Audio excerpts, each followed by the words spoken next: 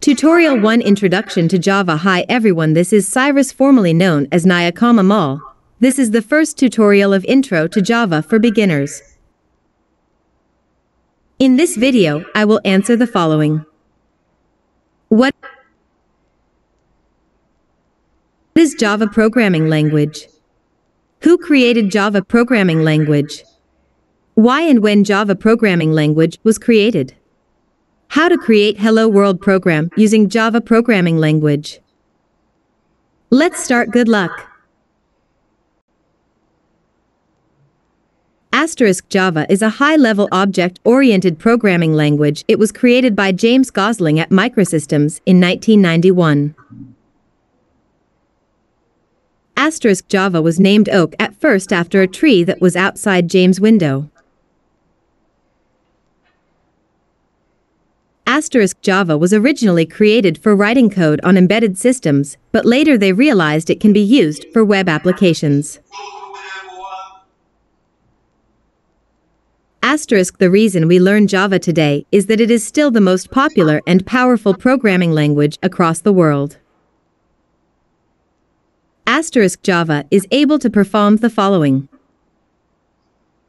1. Desktop applications. 2. Web applications. 3. Business apps. 4. Embedded systems. 5. Cloud systems. 6. Gaming apps. 7. Android apps. 8. Go research for more. That are plenty of functions of Java programming language.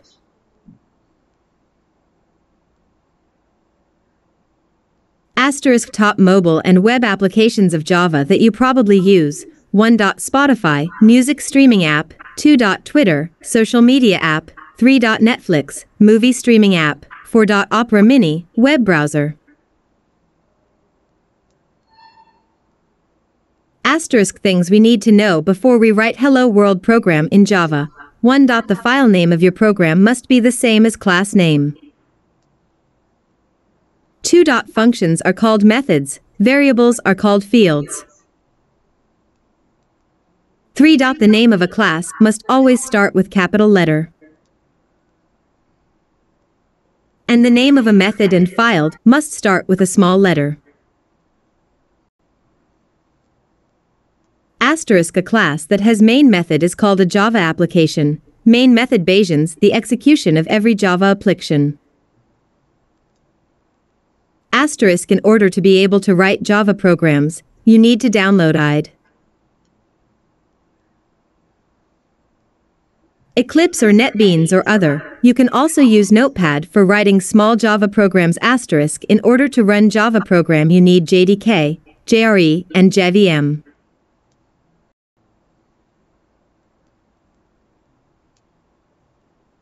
JVM stands for Java Virtual Machine, which is the component which enables programs to execute in all types of machines.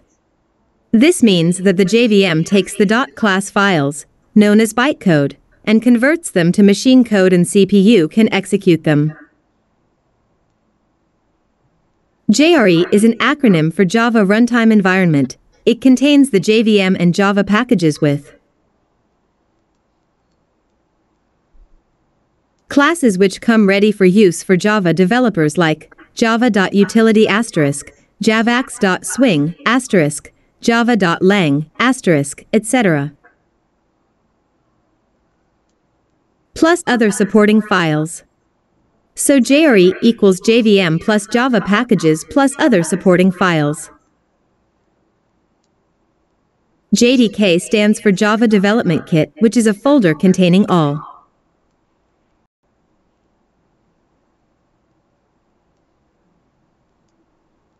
the necessary software which makes the programmers compile Java programs, obtaining the .class, the bytecode, generate the documentation, debug Java programs, run Java programs.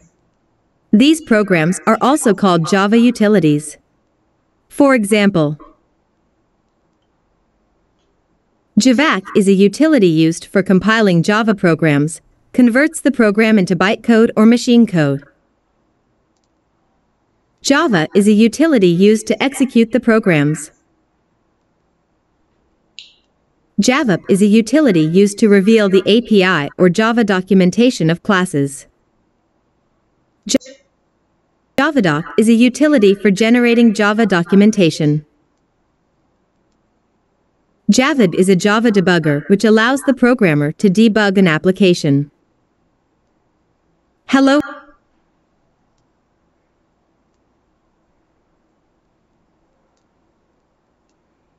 World program in Java public class Hello World / start of the class static void my Hello World / start of method system.out.println Hello World / system is predefined class and println is predefined function for / printing output on screen / end of the method public static void main string args / executions begins here main method my hello world / calling method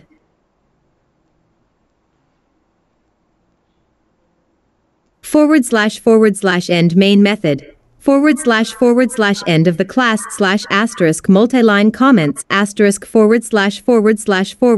single line comment. Thank you. Subscribe, like and comment. Tutorial 2 Data types and variables.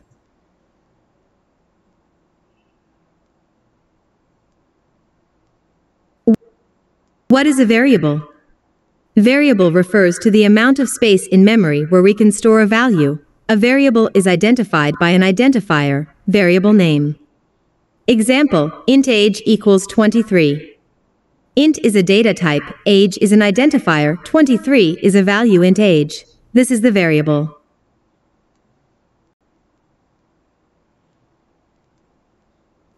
Rules for naming variables. 1. Variable name must begin with the letter not number. Example, int number 1, int 1 number. 2. Variable must not have space between. Example, int id underscore number, or int id number, int id number. 3. Reserved keywords in Java cannot be used to create variables.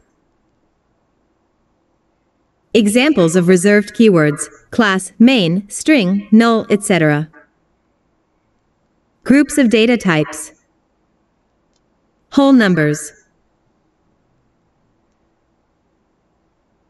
Data type size value Boolean 1 bit true / false byte 1 byte minus 128 to 127 short 2 bytes int 4 bytes long 8 bytes.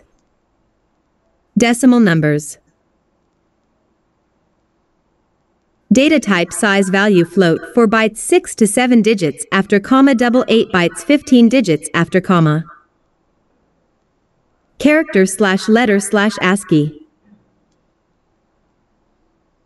Data type size value char 2 bytes character / letter / ASCII string varies sequence of characters.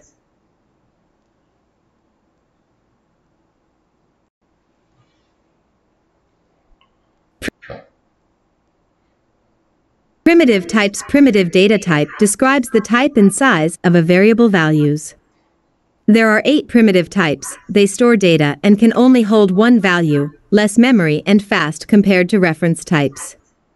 Primitive types: byte, short, int, long, float, char, double, and Boolean. Reference types. Reference types refer to objects, stores address, can hold more than one value, have more memory and are slower compared to primitive types. Reference types: classes, arrays, interfaces, etc.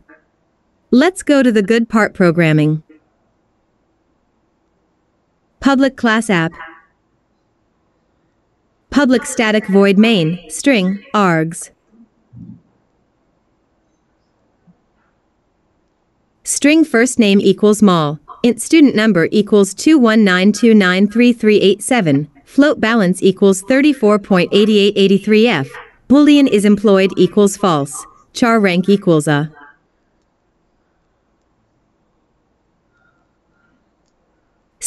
System.out.println name plus first name, system.out.println student number plus student number, system.out.println balance plus balance, system.out.println employed plus is employed, system.out.println rank plus rank.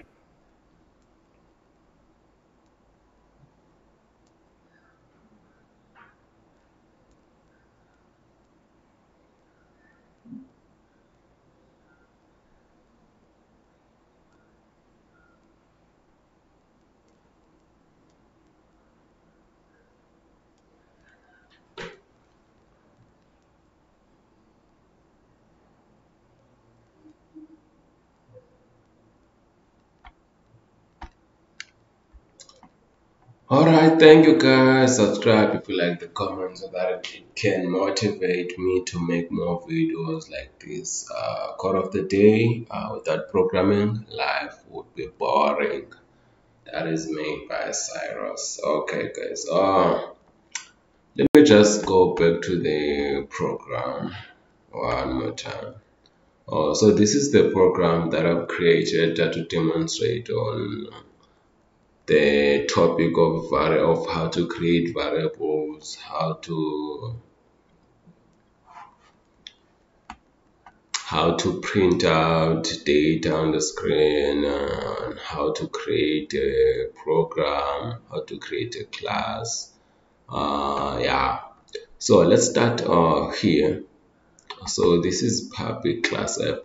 So this is my app. So whenever you write a program in Java, it is written inside a class.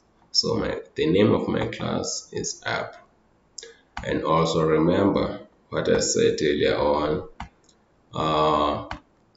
The name of a class must be the same name as the file name of your program.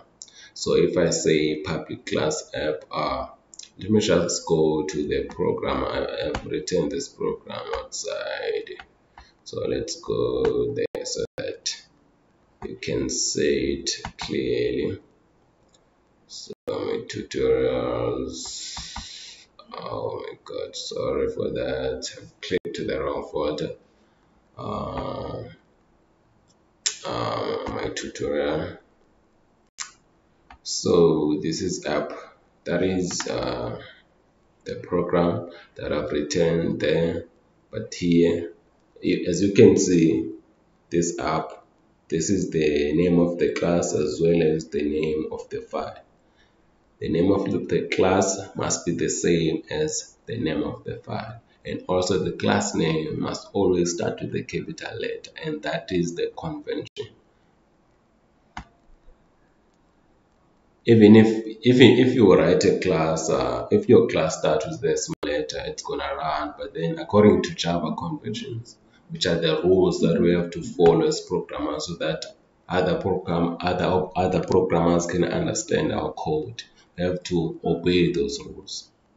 Those rules includes the one that I've just raised, which is the name of a class must always start with a capital letter. And also the name of a variable must always start with a small letter, as well as the name of a method, which is a function.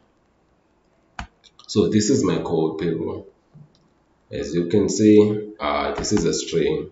So string variable is like a container. Remember, is like a container that is going to contain some value. So first name with the data type of a string is going to contain this value, which is margin, and also this is the data type, which is integer, and also this is the container that will contain this value, as well as a float, which is data type. Balance is the identifier and it contains this value, and so on, which is this one is the boolean, and also this one is employed. This is the value, which is a false. If I was employed, I was going to write true here, but then I'm not employed, so I wrote false. So character, so this is the value. So a variable in general is just a container for the values. So on this statement, I'm just printing out my details on the screen.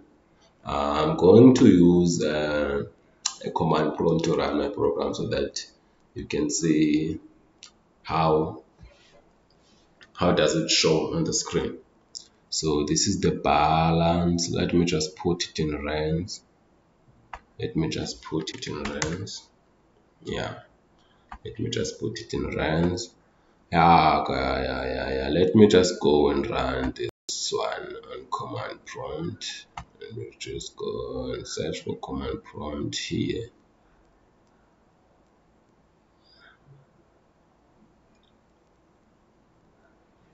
Let me just go and look for the CMD. It's called CMD. Just search for CMD and then it will pop up.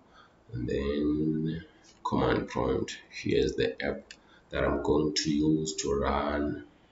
You don't have to download this one. It's a built-in application that comes with your laptop. When you buy a laptop in the shop, it already has command prompt, so you don't need to stress. So now I'm just going to change it directly. So a directory is like a folder. So when I'm saying cd, I'm saying change directly. So I'm going to my directory that has my tutorials, the program that I'm going to run. So I'm just saying cd. So I've changed my directory from Cyrus to videos. So I'm going to change directly again from videos to my tutorials.